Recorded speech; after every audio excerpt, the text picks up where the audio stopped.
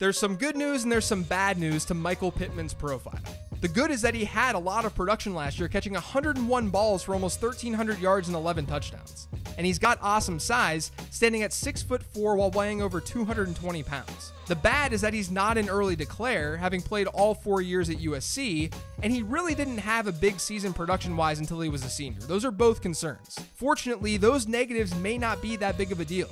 He did what he did in 2019 with some strong target competition, and he's got one comparable that really stands out in a good way, and that's Brandon Marshall. Like Pittman, Marshall didn't have great production until his senior year, which gave him a bad breakout age. But like Marshall, Pittman should be able to win in the NFL with physicality and athleticism.